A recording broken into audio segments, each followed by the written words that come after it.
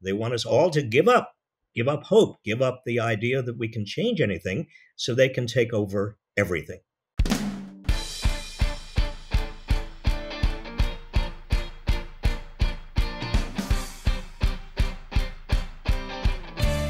Hello, and welcome to the PoliticsGirl podcast. I'm your host, Lee McGowan. Let's get into it. There's a shift happening in the American consciousness right now, where the idea that we all bought into, that if we just work hard enough, we will make it, is starting to feel like a bit of a scam. This concept of pulling yourself up by your bootstraps is beginning to feel like a cruel joke, especially if you're working a minimum wage job or in the gig economy or dealing with medical or student debt or trying to buy a house or afford childcare. This idea that the trials we as Americans face, the struggles so many of us have to deal with just to make ends meet, is somehow the result of our own actions or shortcomings, rather than acknowledging we're actually living in an oppressive system that's been rigged against most of us for the past 40 years, is really starting to chafe. This is, of course, not to say that people aren't personally responsible for their actions. They are.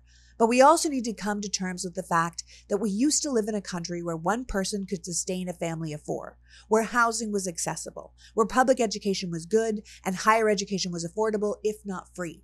There was a time in the not-so-distant American past that we had both a thriving middle class and a booming economy, where people had pensions and benefits and Social Security was something you could live on, rather than just one more thing for Republicans to get rid of.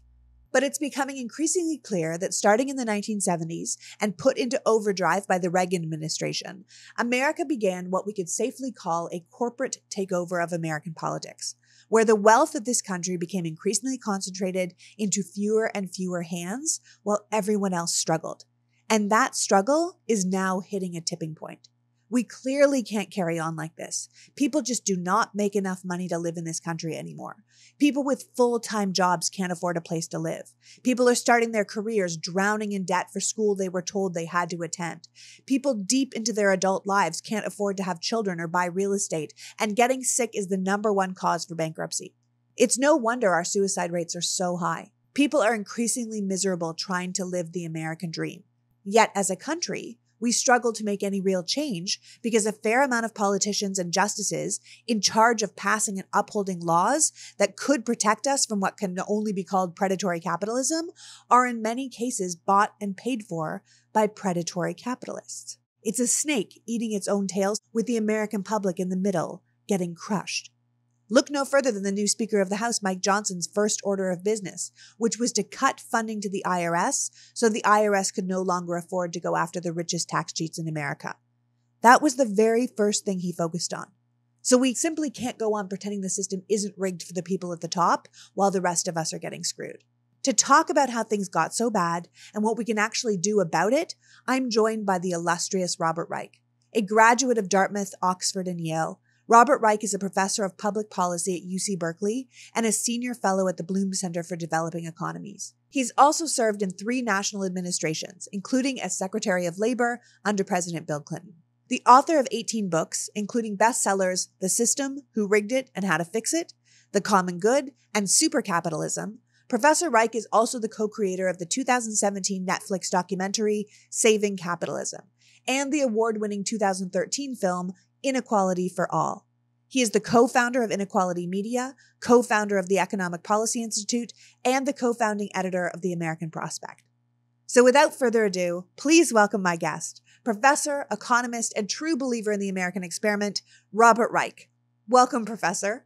Hello, Lee. Thank you so much for having me on. Well, thank you for coming. I've wanted to have you on for so long. I love what you guys are doing at Inequality Media, just making these complicated issues, particularly economic issues, accessible to the rest of us. Because I think we can recognize that things are broken. We just aren't quite sure how they got that way or what we're supposed to do next. Well, that's what I and my team are really trying to do. And you can't have an effective democracy unless people understand what's going on. And the system is very complicated, and there are a lot of people who would like to keep it that way. Yeah, I always say it's deliberately complicated. It's done with deliberation. Absolutely.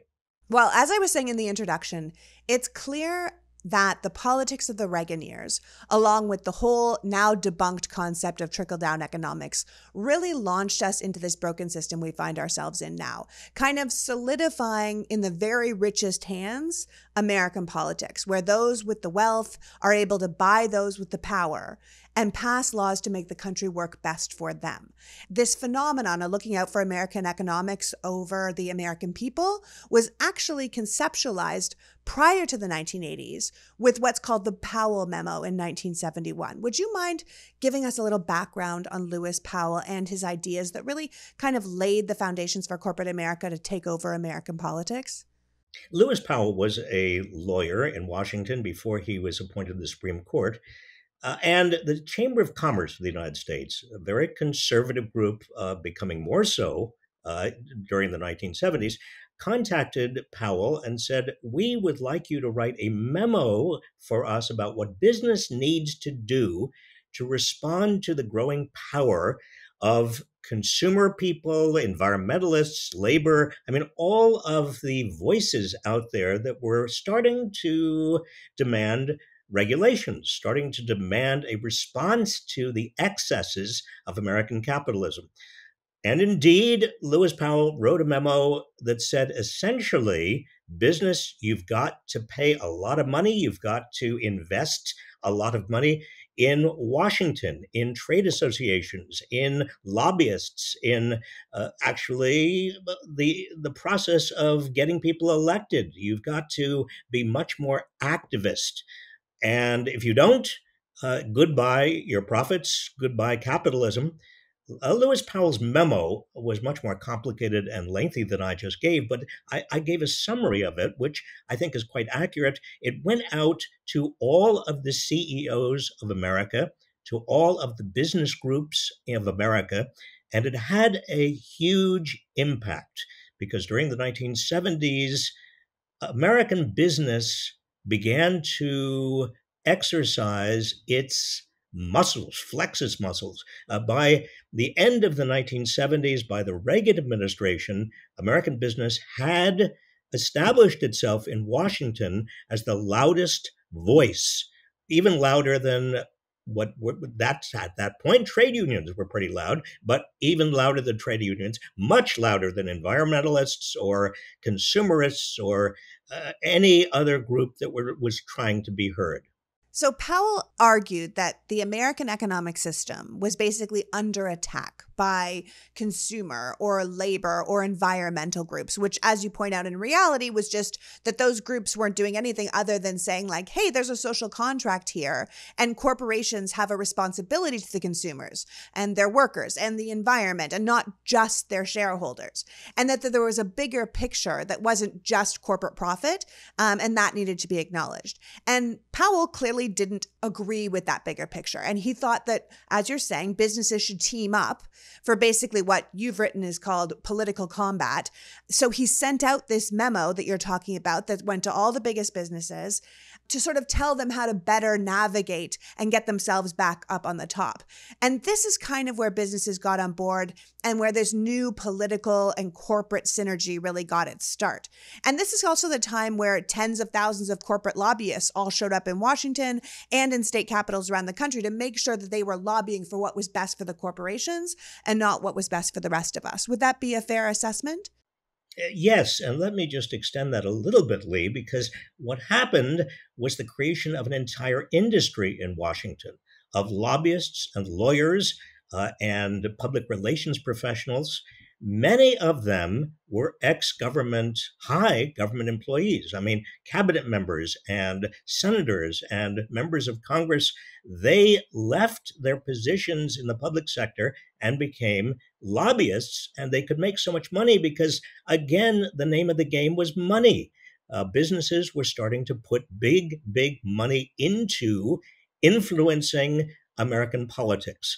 And Washington, D.C., I saw it, went from a kind of a seedy backwater town to a glittering kind of emerald city with regard to restaurants and bistros and hotels and office towers that were the centers of K Street and where all of the C-suites and Wall Street denizens of America were represented. So I would say probably this is the timeline where corporations might have seen themselves as starting to fight back, right? Like if anyone, especially if the government was looking at what they were doing to make money by, say, poisoning the environment, dumping waste into lakes, targeting children, advertising dangerous projects, and they started questioning their motives in doing that, they as a group would resist. So the corporations, and then in the 80s, in partnership with the Reagan administration itself, came in and kind of started gutting the organizations that would hold them accountable, kind of defunding them or filling their leadership with kind of yes men who would overlook corporate malfeasance to the tune of profit, which is then recycled back into the environment in which everyone was living and eating and breathing and working in Washington. That's right. It was a revolution, Lee, and I think it can only be described that way. In the late 70s, I was at the Federal Trade Commission, and I, like many people, were kind of surprised by this great wave, this tsunami of corporate money. We were working on a bunch of rules to protect consumers at the time, and Congress essentially stopped us in our tracks, took away our appropriation, closed the agency for weeks as a kind of punishment, but also as a way of demonstrating to the rest of Washington the kind of power that corporate America was exercising. Yeah, just what they were wielding. Is this around the time that the FTC stopped enforcing kind of antitrust laws? Yes, and that is a related story. Robert Bork, who was a professor at Yale, he was one of my professors. He wrote a book called The Antitrust Paradox, which said effectively antitrust laws should not be enforced, or at least the only purpose of antitrust is consumer welfare, to keep prices down. There's no good in competition for the sake of competition. Don't worry about big corporations getting bigger. Don't worry about their political power. Well, that became part of the creed as well. And that was pushed by the big corporations. And by the time Ronald Reagan came into the White House in January 1981, all of these came together. All of these movements, all of this corporate money, all of these corporate sort of premises, such as antitrust, should not be enforced. And let me just clarify, just so I'm getting it right and so the audience understands. When we talk about antitrust, that's the laws around allowing massive corporations to merge and consolidate their power, making them even more powerful. Is that right? Yes, and also laws having to do with limiting the power of big corporations that didn't merge, that just got too big in terms of their effects on the market. And I don't want to go into the weeds, but this really started in 1890. The Sherman Antitrust Act starts in 1890, a public upsurge of almost a rebellion against these giant corporations, railroads, and oil and other corporations, steel corporations that were dominating American business. And then in 1914, the Federal Trade Commission Act was passed, which gave the Federal Trade Commission authority to police the market against these giant combinations. So the 1890s didn't have it wrong. They could see the writing on the wall that we see today when we have about 4 corporations running almost every major business, and we see all of our media conglomerates merging together, and we end up with about 10 companies that run everything. And then people think, well, why don't we have better pricing? Or why is everything so expensive? Or what's going on with these eggs? You're like, well, they can charge anything they want. It's corporate greed because no one is competing with them anymore. And they saw it way back in the 1890s, and it kind of carried on to today. And if we don't give these government organizations teeth to come after these companies or stop these giant mergers, then it's the consumers and the environment and the workers that are really in trouble. Exactly. In fact, what's interesting is that the Gilded Age of the 1880s and 1890s really, in many ways, parallels what we are now experiencing in a kind of second Gilded Age. Yeah. And the huge combinations then are reflected and echoed by the huge combinations right now that do have the power to push up prices because they don't have to worry about competition. The Federal Reserve Board thinks that prices have been pushed up by wages, But that's not the case. Prices are being pushed up more by big monopolistic corporations that have the power to raise prices. Yeah. If there's only 4 chicken companies and they all get together and say, what do you think? $9 a pound? And everyone's like, let's do it. There's nowhere else to get our chicken. Exactly. So these decisions to make our country more favorable to capitalism's big winners has clearly changed our politics, because now corporations have more and more money to send out the smartest and the best lawyers to kind of drown out government attorney generals or the FTC to get the results they want. It's a lot like how the IRS can't afford to go after the biggest tax cheats because these rich guys can afford better lawyers, which is ultimately how the whole system starts to feel rigged. Yes, and it doesn't only feel rigged, Lee. It is rigged. It is rigged. It's rigged in favor of the moneyed interests, not only in terms of laws that are passed that give the wealthy and big corporations exactly what they want most of the time, but also the kinds of lawyers and what happens in courts, because the big corporations and the moneyed interests in general can afford platoons of lawyers to represent them, whereas the government or the public in general only can afford, a limited number of lawyers. Yeah. I mean, it's a system that's clearly been fixed to benefit one group over the rest of us. And I think most of us can see that now, because the more benefits these people get, the more tax cuts, the more loopholes to break laws or skirt regulations, the more opportunities they get to place the environment at risk or to undervalue or underpay workers, the more money they have to buy politicians to keep the whole racket going. And it's all very subtle. I mean, look at an area of law that most people don't know much about. It's called bankruptcy. Well, the fact of the matter is that years ago, if you were a normal homeowner and you couldn't pay your mortgage, or you were a person who couldn't pay your student loan, or you were somebody who just couldn't make all the payments you needed, you could use bankruptcy to reorganize your debt.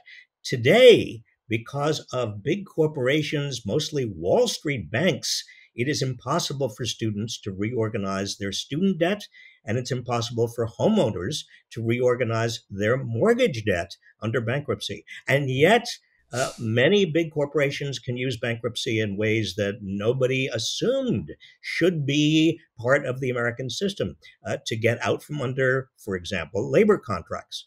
Yeah, it's a different set of rules for a different group of people. I mean, I think at this point, there's very little that corporations and the very richest want that they don't get. It's how the one signature piece of legislation from the Trump years was a permanent tax cut for the ultra rich, which added trillions of dollars to our debt. And now we get people like the new Speaker of the House, Mike Johnson, saying we can't afford to do anything because look at our deficit, look at our debt. We have to cut these programs for the poor. We have to cut Social Security, or we have to cut Medicare. I mean, he wanted to tie foreign aid to an ally to underfunding the IRS, as if we don't understand that cutting funding for a program that brings in money is the opposite of what he said he was going for. Well, unfortunately, a lot of people don't understand that. I know. And that's exactly why it's very important for the public to kind of look under the hood and see what's really going on. Let me also hasten to add that the Republican Party and the Democratic Party really are different in this regard. And I say this not just because I've been a Democrat for the last 300 years, but also because the Democrats really are, by and large, not every one of them, but by and large, they are trying to make democracy work. The Republican Party not only has sold out to the corporate and moneyed interests, but the Republican Party is basically selling out democracy. The other point I wanted to make very quickly is that it's important not to be cynical, or at least so cynical about what's going on that you give up, because that's what the moneyed interests want. They want us all to give up hope, give up the idea that we can change anything so they can take over everything. Which is why it's kind of exciting that people are sort of starting to fight back. Like, we're finally realizing what's up and we're not okay with it. Look at all the labor union strikes that have happened in this past year, with workers really standing up for what they deserve, which at the very least is not to be treated simply like a cog in someone else's machine. Exactly. It's a big deal. I mean, organized labor, for years was sort of thought of as a backwater. In the 1950s, about a third of all private sector workers were unionized. That was a big, big number. It was big enough so that workers could actually get higher wages, not only for themselves, unionized workers, but across the board. Now, today, it's not a third.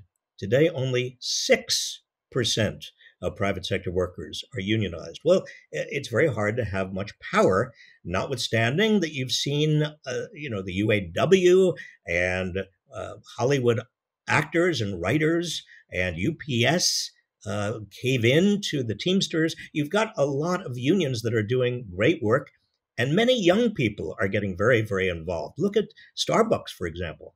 I think the real union leadership today tends to be a different generation.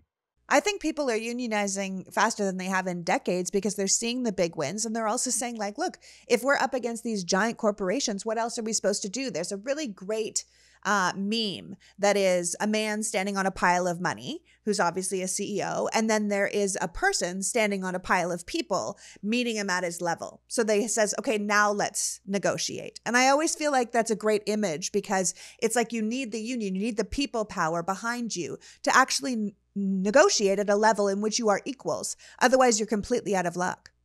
And that gets us back to the Powell memo and what Powell did, because you see, without countervailing people power, it's just money power. And with only money power, you have capitalism that is out of control. Democracy is compatible with capitalism, I believe, but only if democracy is in the driver's seat. And honestly, I think people should know that Powell, who we're speaking about, he ended up as a sitting Supreme Court justice. And he ended up using his power on the court to further chip away at regulations that limited corporate power in politics. It was Powell's legal opinions in the 70s and 80s that ultimately laid the foundation for Citizens United, or the right of corporations to claim that it's free speech to contribute as much money as they want to political campaigns. And then that led to the rise of super PACs and the availability and of the very richest to buy politicians who basically do their bidding, which ultimately makes our country even more corporate friendly and makes that tiny, tiny group at the top even more money, which gives them even more buying power. So it's a vicious circle. And similar to Powell's time, I would say now we have another captured and activist Supreme Court in the bag for the very richest and the corporations. So much so that justices like Thomas and Alito have been taking gifts and trips from the very people they're supposed to be ruling on for years. And then we have this huge case coming up, Moore v. US, that seems to have been filed with the express purpose of permanently outlawing any sort of wealth tax on billionaires in the future. What are your thoughts on Moore v. US? Because I don't think most people know about it, and it's such a striking case. It's part of the strategy that is being used by the moneyed interests. And again, I think the important point, Lee, is to see that the litigation strategy in the courts, the law strategy, is parallel and part and parcel of the strategy in Congress and in state legislatures. It's all about the moneyed interests, and you referred to a vicious cycle. It's a vicious cycle of the moneyed interests getting more and more power, which gives them more and more money, which gives them more and more power. And unless the people get together and have a countervailing power, we are just going to see more and more of this. The Supreme Court today, I would say, is even more reactionary than the Supreme Court of Powell's time. We have now 6 Supreme Court justices who are not only nominated and confirmed by Republicans, but 3 of the 6 were put in by a Republican president who lost the popular vote and was impeached twice and is now running for re-election. We won't necessarily use his name, but he has 4 criminal indictments against him. Now, those 3 of the 6 conservatives on the Supreme Court are doing whatever they can to pull this nation kicking and screaming back into the 1940s, the 1930s, pre-Franklin D. Roosevelt, actually. Yeah, pre-workers' rights, pre-women's rights, pre-labor rights. Sometimes I feel like they're trying to create a whole new feudal system with a new aristocracy when the rest of us just work on the land or the corporations for them, and we take what we get, and we shouldn't be upset. Well, look at CEO pay. I mean, this is a good example of what's been going on, and it is a function of changes in the law. In the 1960s, 1970s, the typical CEO of a big company was earning 20 times the typical worker. By the 1990s, when I was Secretary of Labor, the typical CEO was earning 60 times what the typical worker was earning. Today, the typical CEO of a big company is earning 350 times what a typical worker is earning. Now, why is that? Is the CEO today that much more valuable, that much more productive, that much smarter? Of course not. The result of, I mean, the reason you have these extraordinary CEO pay packages is because the law has changed to allow those packages, and you have a lot of corporate profits going into buybacks, stock buybacks that make those packages even more lucrative. And it doesn't help that these really extraordinarily wealthy people have been buying their friendships with the people who are making the laws and the people who are ruling on the laws. You know, these friendships with, say, someone like Thomas or Alito are getting to live a good life on the backs of billionaires who will then rule on how well billionaires do in our society. And it's cases like more of the US that concern me, because one of the few tools we have left in our toolbox, which is taxes, to try and do something about this kind of ever-growing inequality in our country, might be ruled on in a way that our hands are tied. Because clearly great wealth shouldn't be a tax shield, and yet if you look around the country, it certainly seems like it is. Well, that's very, very important to underscore. When we have huge amounts of money concentrated at the top of America, then democracy is threatened. Yeah. In the 1920s, a Supreme Court justice named Louis Brandeis said something that would be equally applicable today. He said, America has a choice. We can either have great wealth in the hands of a few, or we can have a democracy, but we can't have both. So, Lee, a wealth tax is the natural, inevitable next point. If we're going to have huge concentrations of wealth, and we don't want those concentrations to undermine democracy, we've got to have a wealth tax that takes away some of that wealth and puts it to public purposes. Yeah.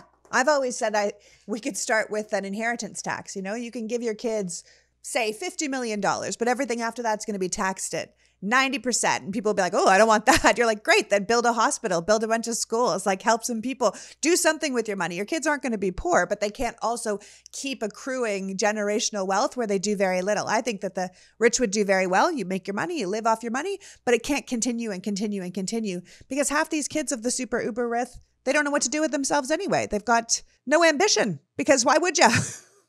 Absolutely. It's problematic. I mean, 60% of the wealth of America, 60% is in the hands of heirs, children of That the people part. who actually earned it. Yep. Now, so you can't even justify that. I mean, you can't say, well, those children and their children and their children who are the non-working rich deserve that money. How do they deserve it? Yeah, it's a new aristocracy. You were born into it. Ta-da! And that aristocracy, again, it undermines and threatens not just democracy, but the economy too. Because how do you keep an economy going if more and more of the economy's wealth and income are at the top? You know, an economy only functions if people buy stuff. And how can people buy things if they no longer have money in their pockets? So what do we do? How do we help limit the power of corporate money and this extreme wealth in our politics and our lives? Where's the Powell memo on behalf of the people of America? Well, goes back to countervailing power. It goes back to unions and Yes. small businesses and young people who are getting involved in politics. It goes back to taking the reins of power back from the moneyed interests. Yeah. And you think that there's a way to do that, right? You think that there's a new road that we could be taking, a reset we could be making to lay the pieces down so we can see a new path. Do you believe that? If you're like me, morning coffee is non-negotiable. But buying one every day is ludicrously expensive, and the whole process of making it at home can get boring or time-consuming. Not to mention those terrible cups of coffee you can get on the road or in hotels or business centers, which is why I'm pleased to talk to you today about AeroPress. AeroPress is like a French press that uses a patented 3-in-1 brew technology that combines the best of several brew methods into one portable device for a smooth, rich, full-bodied coffee without the bitterness and grit found in other presses.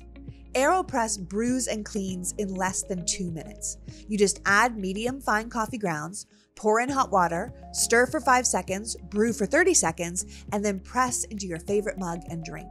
As an added bonus, AeroPress can brew thousands of recipes, which probably explains why it is the barista's favorite home brewing tool and the best reviewed coffee press on the planet, with more than 55,000 5-star reviews.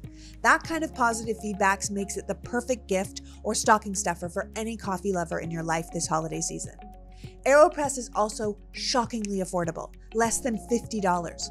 And right now we've got an incredible offer for our audience when they visit aeropress.com/politicsgirl. That's AeroPress.com/politicsgirl to save up to 20%. That's aeropress.com/politicsgirl to save 20%. Ditch the drive-thru, toss the French press, and say yes to better mornings fueled by better coffee. AeroPress ships to the US and over 60 countries around the world. We thank AeroPress for sponsoring our show. Winter is not coming, it's here. And for so many people, that means struggling to find the right temperature when you sleep. Did you know that your temperature at night can have one of the greatest impacts on your sleep quality? If you're one of those people who wakes up too hot or too cold, then I recommend you check out Miracle Made bed sheets. Inspired by NASA, Miracle Made uses silver-infused fabrics to make temperature-regulating bedding so you can sleep at the perfect temperature all night long. The silver-infused sheets are not only thermoregulating, but prevent up to 99.7% of bacterial growth, leaving them to stay cleaner and fresher 3 times longer than other sheets. Plus, Miracle Sheets are just super nice, really high quality without that really high price. But see for yourself. Go to trymiracle.com/politicsgirl to try it today or gift it to someone special this holiday season.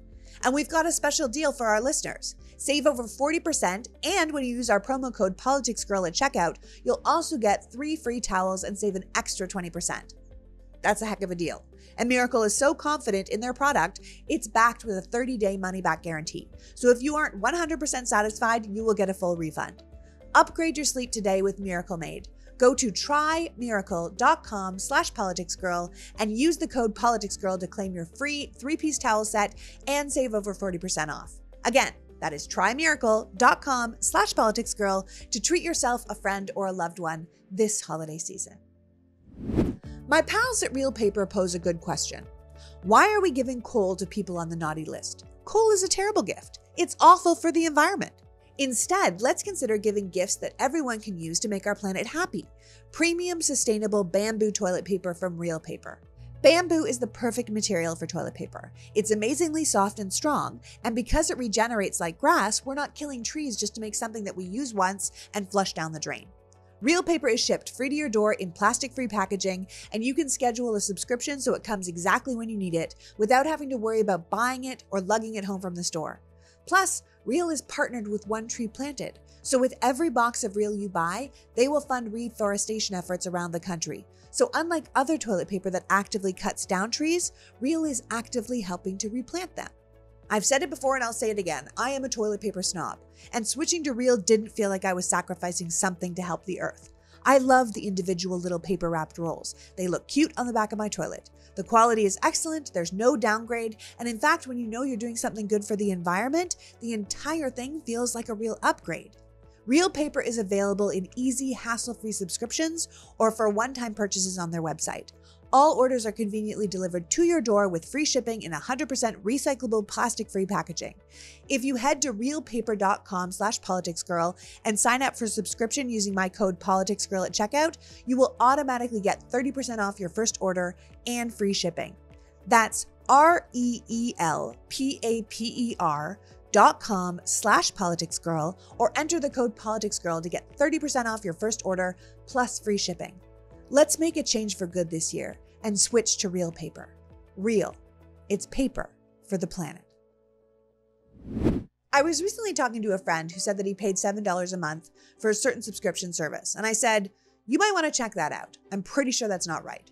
When he went to look, he realized he was actually paying closer to $17 a month and he didn't even know, which is why Rocket Money can be so helpful. With Rocket Money, you can quickly identify all of those sneaky subscriptions that charge you month after month or increase in subscription price without you noticing. And you can go ahead and cancel the ones you no longer use or at least be aware of where your money is going.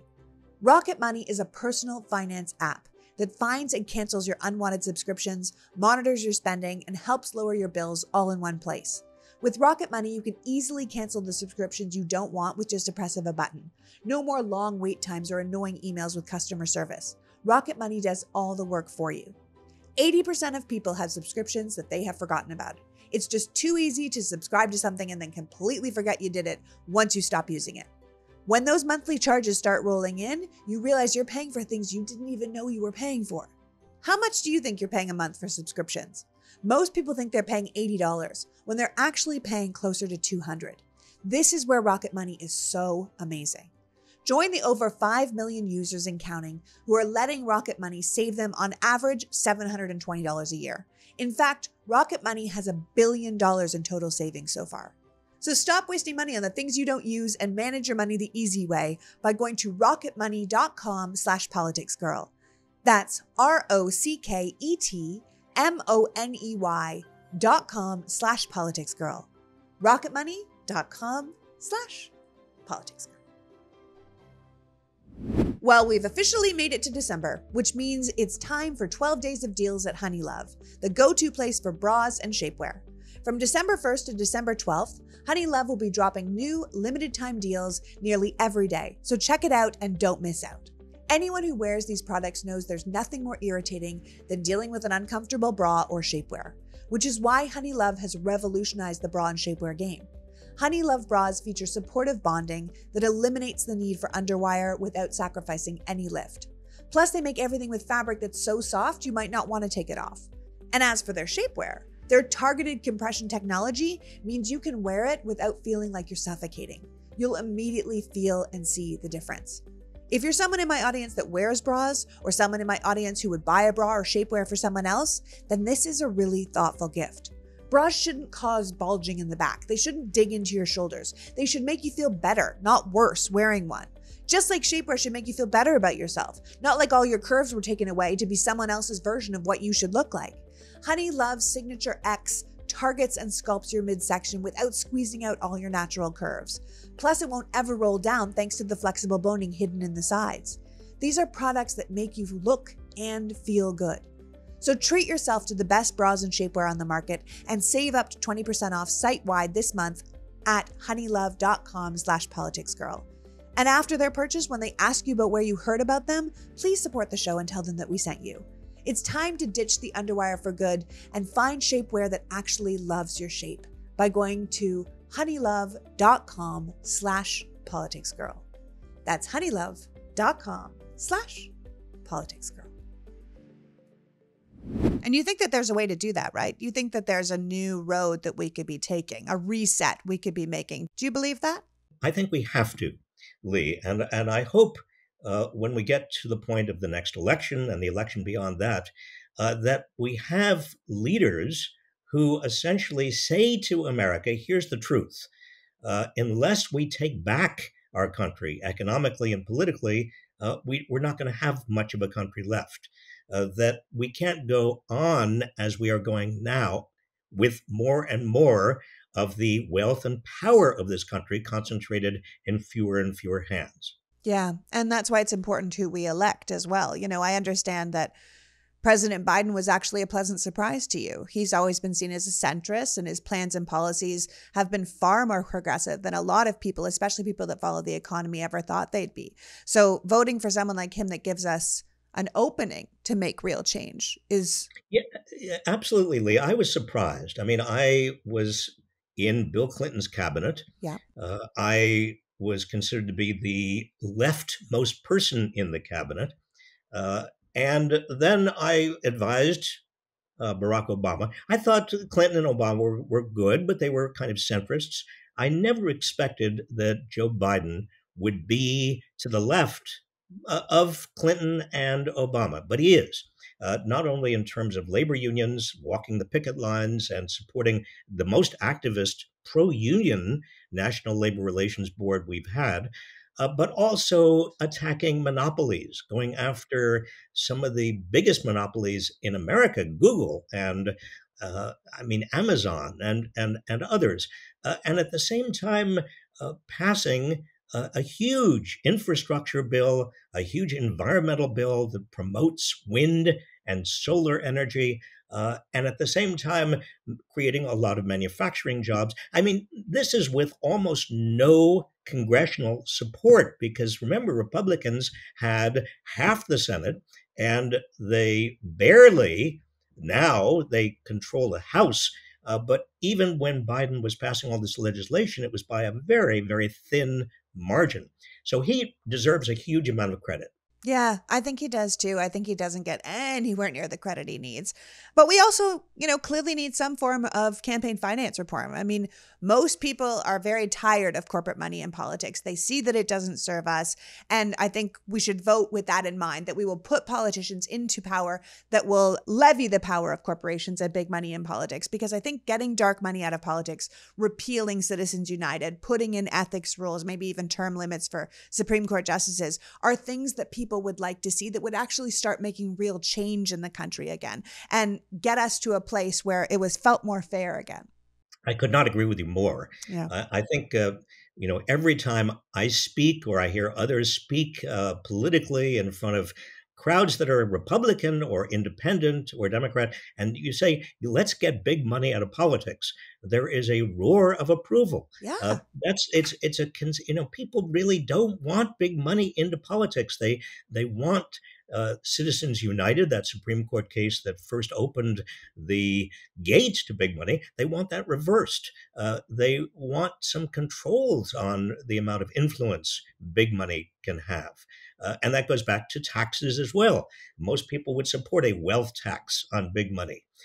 Many people don't even realize that in the 1950s, the highest income tax rate was 92% on great incomes, great wealth. 92%. I mean, you couldn't possibly get that passed today because, well, again, the conventional wisdom is that high taxes inhibit economic growth. Not the case. No, that's when America was quote unquote great. Well, it was in many respects. I mean, I don't want to be Pollyannish about it because women and a lot of Black people and a Yeah. lot of Latino Not people. socially great, economically great. No, but even socially, we were at least recognizing. We began to recognize in the 1960s, and I lived through this. The shortcomings of this country and the Civil Rights Act, the Voting Rights Act, efforts to create more opportunities for women, all of that was part of the public agenda. It's no longer, sadly, part of the public agenda as it was. Yeah. And you think that the ongoing dysfunction in the House, the Republican House that's being run right now, all the chaos we're seeing, prior to Mike Johnson being elected speaker and now that Mike Johnson's been elected speaker, you don't think this is just some random, they can't organize themselves thing. You think it's part of a manufactured plot, right? To, as you said earlier, to increase cynicism, right? The cynicism we feel for the government in general, to get us to check out, to get us to go, ugh, it's all too much. I can't deal with it. It's like a conscious tactic that they're using to exhaust all of us in hopes that we won't be paying attention and we won't keep doing this and we won't ask for more. You think that's true? I do. Sadly, tragically, I do. I think Republicans, particularly in Washington, they would like the government to be so dysfunctional that people throw up their hands and say, well, democracy doesn't work. Maybe we need a strongman. Maybe we need an authoritarian. Oh, who's around the corner? Donald Trump. Yeah. Well, you see how this plays into that Trump Republican strategy. And that's also, I mean, when you come back to when you hear about Russia every time, it's like Russia likes nothing more than to show America doesn't work. If you say like, look, democracy doesn't work. Everyone's corrupt. Even their leaders are corrupt. Their democracy doesn't work. No one actually votes. It's all rigged. Don't bother trying to have that kind of a country that's not even existing in America anymore. I think it serves all the same purpose. I think that you're right. And the danger is that people, as we talked about before, become so cynical in the United States, young people particularly, Yeah. that they don't bother to vote. They say the system is just inherently corrupt.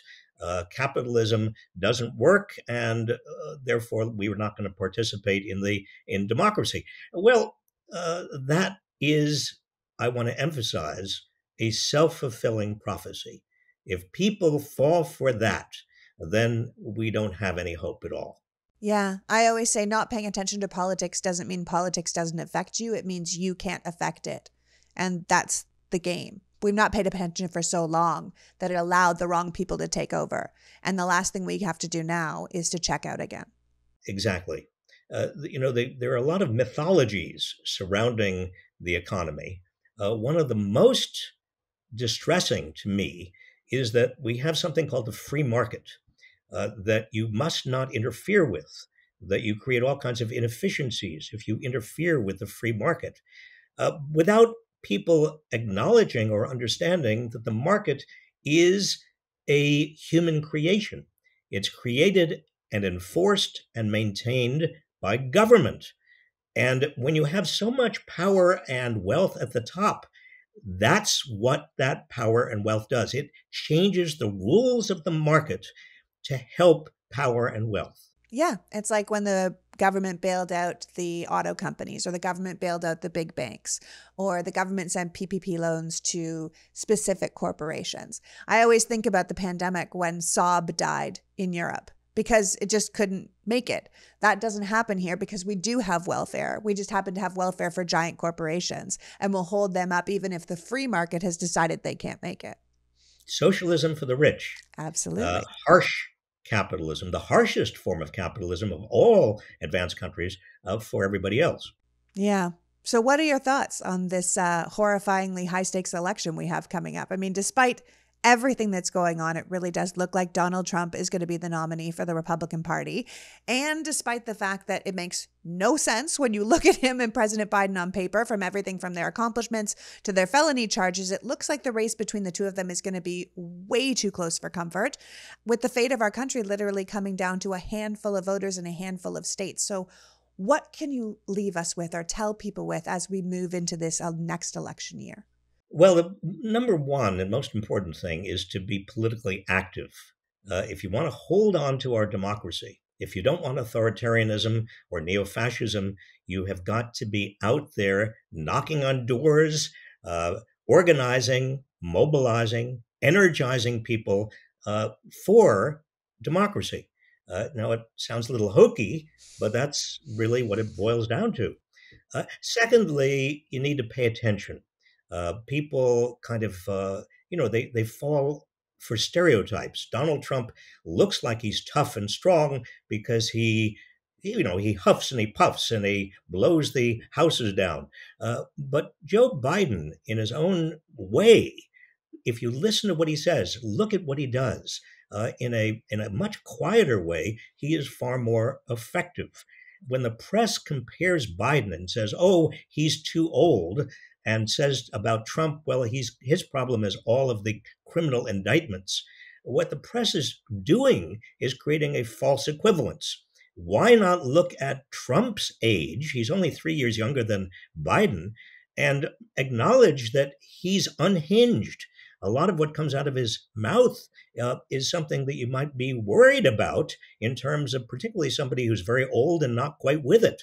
I think there ought to be more coverage of Donald Trump's, his age in terms of how it affects his brain. Yeah. We just had an episode about AI and how it might take over the nuclear programs or war machine. And you have to make sure that the people in charge of these giant programs with this giant money, especially in a country like America with such a huge war machine, you put someone sane in charge, you put someone competent in charge. Joe Biden might be a senior when Donald Trump was a freshman in high school, but he's much more staid, much more wise, much more competent, and he's a much more caring person by general nature who thinks of other people and not just how it best served himself. I mean, I think you and I have been on the same page for a really long time that we're incredibly clear that if the Democrats lose in 2024, we're not just losing the presidency. We are losing American democracy, that we cannot pretend that someone like Donald Trump is not a fascist type dictator who just wants to consolidate the entire power of the American government around himself and turn us into some kind of Christian nationalist Hungarian style autocracy. And the Republican Party, specifically state representatives and the Republican House, seem sort of all in on helping him do that. And we need to get really conscious if this is the route we want to take, because I think most people, if you really laid it out for them, they would not want to do that. I agree. The fact that you have a presidential candidate who was involved in an insurrection. In fact, one court in Colorado just a week and a half ago said that he was, in fact, an insurrectionist. You have a president who basically said he was not going to be bound by the results of the 2020 election. And he said, not only am I not bound by them, but I don't even have any facts to justify what I'm about to say. But he said, the election was stolen from me. Why should that person be running again? You know, the 14th Amendment, Section 3, says if you were involved in an insurrection and if you once swore an oath to protect the Constitution, then you should not be allowed to run for public office once again. Yeah. Because you can't be trusted. Hello? Hello? That's 1/3 of Congress, too, by the way. Yes. I mean, they should all hit the road according to the 14th Amendment. All of the election deniers out there. Yeah, absolutely. How can they be reelected when they deny something that has no basis in fact? Even Trump's attorney general said that he lost the election. His own people are flipping on him now, saying that they've always known. You know, his own chief of staff, his own team of lawyers. They're the ones saying we knew all along. We lied because it served us. Well, shame on all of them. Shame on all of them. I mean, even with all this going on, you don't feel despondent, do you? Oh, heavens, no. I was thinking just this morning, a friend of mine brought it up, about 1968. Now, Lee, this may have been before your time a little bit. It was. I'm a 75, baby. But in 1968, I was a senior in college. The Vietnam War was escalating. Lyndon Johnson was sending tens of thousands of Americans into Vietnam to be slaughtered and to slaughter Vietnamese. It was a complete and utter catastrophe. And I was active in the anti-war movement. And then in the midst of all of this, Eugene McCarthy decided to run. Great. And then Martin Luther King was assassinated. And Bobby Kennedy decided to run, and that's great. And then he was assassinated. And then the Democrats lost the presidency to none other than Richard Nixon. I mean, think of 1968 as the bottom. We are still not as bad off as we were in 1968.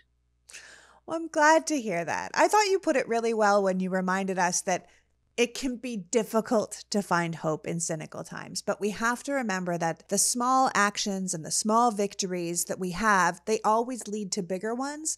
And when we have a bunch of small actions and small victories, that's when the improbable becomes possible, that we can't give up. We have to keep fighting. You know, so whether it's the election or the economy, you posted on Instagram, if we allow ourselves to fall into fatalism and wallow in disappointment or become to resign to what is rather than what should be, that's when we lose the game. That the greatest enemy of positive social change is cynicism about what can be changed.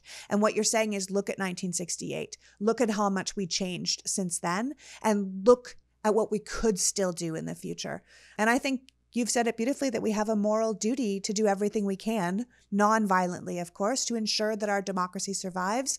And you're still positive, and I agree with you that if we work together, we really can set ourselves on a far greater path. Absolutely, Lee. And you look at the young people today and how activist many of them are. in unions and in politics, AOC, so many other very, very impressive young politicians. You look at the degree to which women are taking leadership roles. 60% of university students today are women. And that means we are changing our leadership in this country in terms of what leadership looks like. Black people and Latino people are gaining ground in all kinds of leadership roles. I had lunch a couple of days ago with a wonderful politician from Tennessee who was kicked out basically of the Tennessee legislature, and he is not going to allow that to continue. He is leading a charge, a kind of a mission to improve what's happening in our democracy in state legislatures. And so, there's much to be positive about. Yeah, there certainly is. Well, I want to thank you for joining us today, Robert. Thank you for your time, for your intellect, for your optimism. We can all use an infusion of that right now. Before you go, tell people how they can follow your work. I know you just started an amazing 10-part series on your terrific Substack, which everyone should, by the way, go and read, about the contradictions between the common good and American capitalism. I'm going to be following that. What else and how else can we follow you? Inequality Media, which is a group that I co-founded, is a fabulous team of talented people putting out videos every week that are reaching very, very large numbers. I mean, millions and millions of people, and affecting how people understand the world, changing people's attitudes. Because once they get the information and once they get it in ways that they can actually assimilate, it's amazing that people's values are as progressive as they really are. So Inequality Media Civic Action, I would say support it. Look for our videos on YouTube, a very important source of information. Absolutely, because once the wool is off your eyes, it just does not go back on. Thank you so much. Thank you, Lee. So that was Professor Robert Reich, reminding us that we can have the wealth in the hands of the select few, or we can have democracy, but we can't have both. That we're at a moment in time where we must reimagine the way we do things and take the reins back from the lobbyists and the corporations and the ultra wealthy to find a way to make America work for us all. Being cynical won't help. Shutting down won't help. In fact, the idea that we'll check out because it all feels too hard is part of the strategy, and we can't fall into it. I want to thank Bob for joining us today and you for caring enough about democracy to be here. Now go check out Inequality Media and see what else you can learn. The world can be a better place. It just starts with our knowing it. Until next week, PGF. The Politics Girl podcast is written and performed by me, Lee McGowan, in partnership with the Meidas Media Network, and produced and edited by Happy Warrior Entertainment. All rights reserved.